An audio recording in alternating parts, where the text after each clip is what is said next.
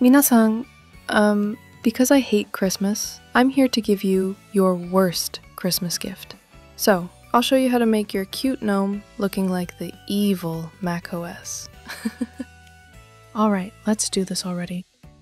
First off, I have to warn you that I've prepared my Tahoe setup already, and I will go through the whole video using this. So, it's gonna be a video how I did that, rather how I'm doing this, okay?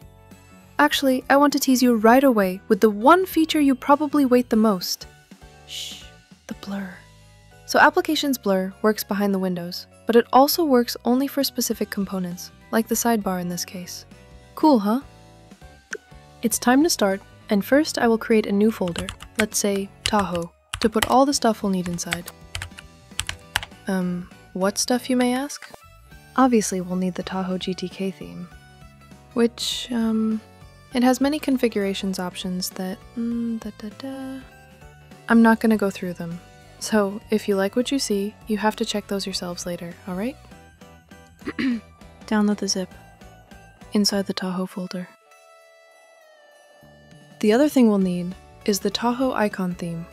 And again, please check out the theme options later yourselves. By the way, there is also a Tahoe cursor theme, but there is no way to change my Makise cursor.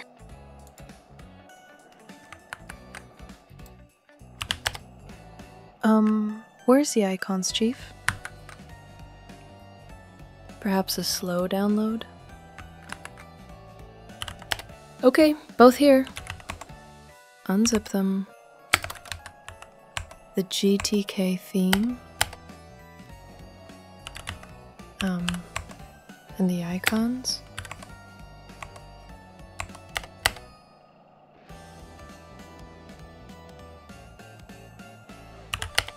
Next, we need to actually install them, starting from GTK. There is a convenient install script that handles everything, and I will pass it two additional options. L is for Adwaita, B is for Blur.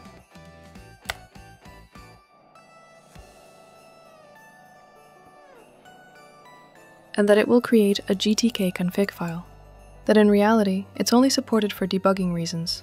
And in the future, it could be dropped, although I doubt anyone will dare to.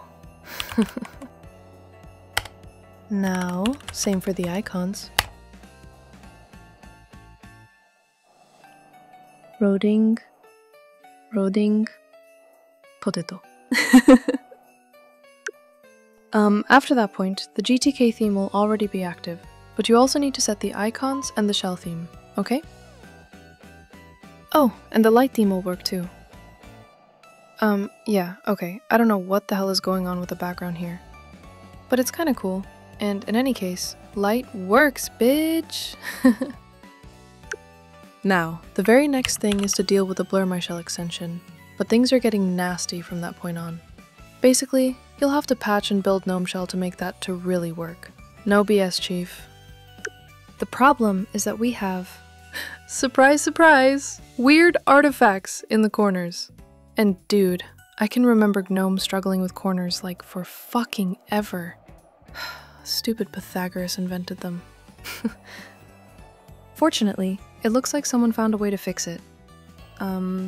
Here, you see? All seems to work fine. But to do that, he actually wrote two patches. One for Shell, and one for the Blur My Shell extension.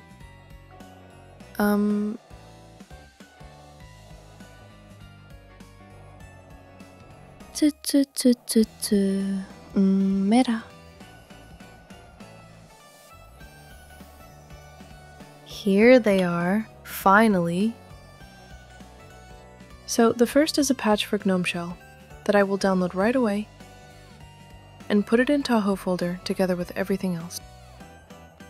And the second is a patch we need to apply to Blur My Shell. Basically, I'm gonna apply and build both, just in case you are unsure how to do that. It needs a few seconds in reality, so no big worries really.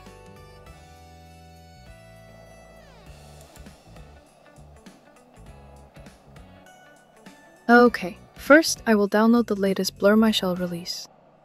From tags and releases. And it's version 70 that adds support for GNOME 49. Come to mama. Then we need GNOME Shell. Deploy, releases, and latest stable is 49.2. Bring it home to mama me. Open a terminal. Typical. You know, if you watch a Linux video without a terminal, then it simply isn't a Linux. Unzip shell. Oh, by the way, I don't zoom. You can use your phone zoom, okay? Git and apply the patch.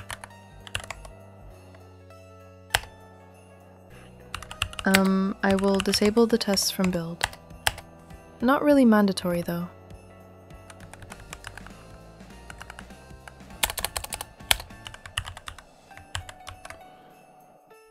And I will install it on USR, which means it'll basically replace my original distro package. So to revert the changes, we could simply reinstall the official packages. Easy, huh? And build.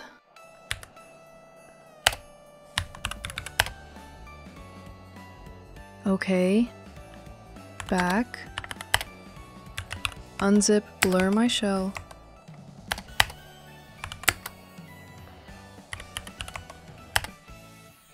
Git apply patch.